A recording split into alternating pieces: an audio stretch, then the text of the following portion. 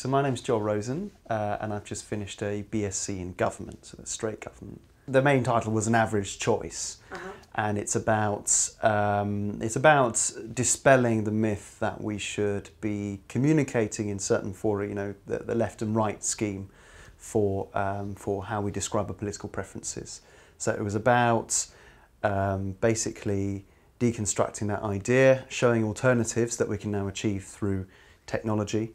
Over the last 10 years, technological systems have developed where we can represent people's political preferences much easier. We can create what we call heuristic bridges, which means things that we couldn't process in our minds, but technology can and give us an output. So what drew me towards it was, in my first year, I had a sort of passionate belief that the left-right classification didn't work, and that was a very sort of personal, egoistic thing, because I didn't apply myself. I didn't fit within either left or right. I still don't, because they're constructs. Because if you really have an individual opinion and you resisted the sort of constructivist forces in society, then you will end up with things from all over the place if you agree with them. And people then say you're inconsistent, and then the question comes, well, how am I inconsistent? What am I inconsistent with? And that led me to write a paper on it. My first essay, actually, in first year, managed to get a good mark on that. And I still felt passionate about it. So when the question came up of, do you want to do a dissertation? Or I was really drawn to doing the dissertation. And I thought, what would I do it in? And the one thing where I looked back that I still stayed very engaged with and very excited about was this topic of left and right, and what do we do about it? We use it so much, but is it right? And if it's not right for me, surely it's not right for a few other people as well. They feel the same way. And are we being conditioned? Are we being put into boxes? So that's what drove me to go and then do this crazy dissertation in trying to look at the new ways of representing people's political preferences. So my main supervisor was Michael Bruter, because he was the perfect fit. He had the expertise. He's also a methodological god.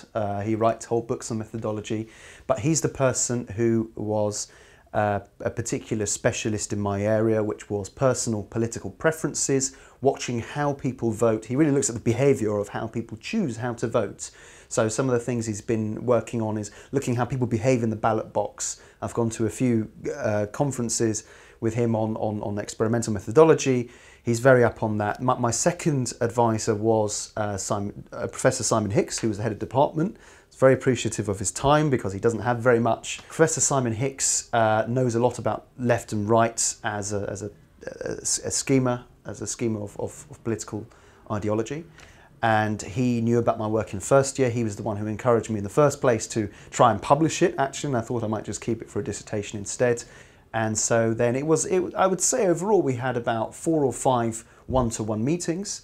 There were 5 seminars which they set up for us where, as GV390, which is called the dissertation course, we all had the opportunity to sit together, listen to PhD students, listen to Michael Bruter telling us about methodology. Each week was a different theme, and this was interspersed throughout the whole 2 terms, throughout the year.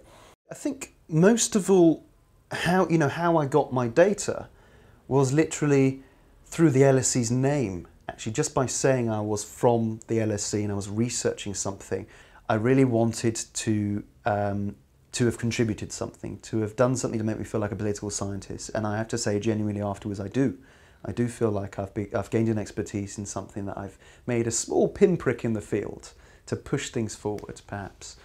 And with the new technology today, you can actually push things forward quite a bit because people just didn't have those resources 10 years ago.